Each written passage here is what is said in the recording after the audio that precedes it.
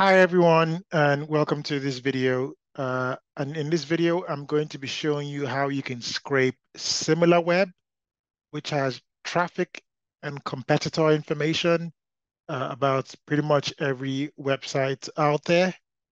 And I'm going to be doing this without writing any code using webautomation.io's pre-built web scrapers. So the first thing I'm going to do is I'm going to pick a website I want to scrape. So I'm going to go uh, 5tran, which is one of my favorite websites.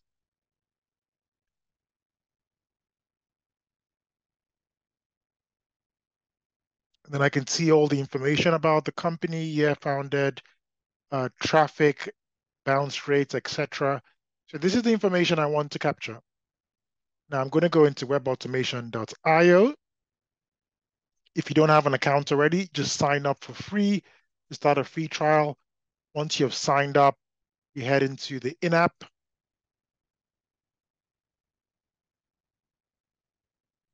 Once you're in the in-app, you head over to the marketplace where you can search for hundreds of pre-built web extractors.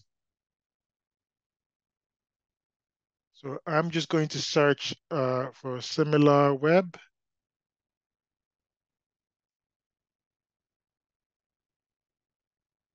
There we go. I found a similar web scraper.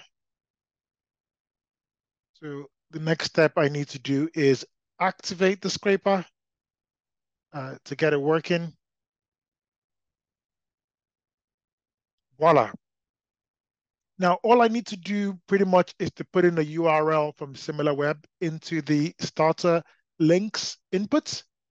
I'm going to go back into SimilarWeb. Just going to copy this URL, go back into web automation and paste, and then update. Got it.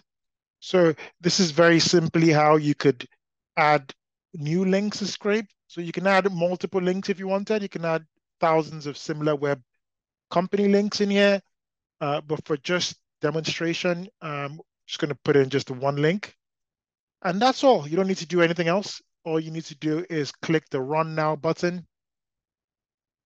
And there we go. So it's only one link. So it's going to start scraping. Once it stops scraping, we'll have a look at the data and see what we get. So it's completed. It only took a few seconds. It's just one row, one product. So now the magic moment to have a look at the data. You can download your file in CSV, XML, Excel, JSON, or JSON line. Let's open it up in Excel because I have that open. Save it onto our local and open up the file.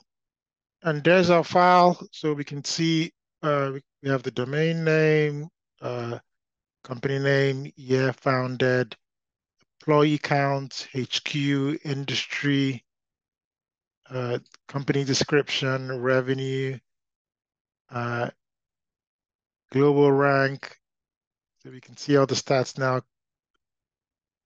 And obviously, we can see the number of visits, bounce rates, visits per page, duration, countries, URL, timestamp. So you can see how we've easily got this valuable data in just a few seconds with a couple of clicks on your mouse. So you can try this yourself. You can put in multiple companies and you can get back the data in just a few seconds. I head back into web automation now and show you a few more tricks before we close the video. So a few other things you can do as well is you could duplicate this extractor to have multiple of them if you wanted to run them in parallel.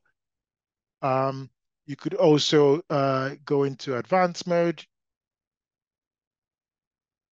and you could do some integration into your Google Drive or Dropbox or API or whichever other integration options available.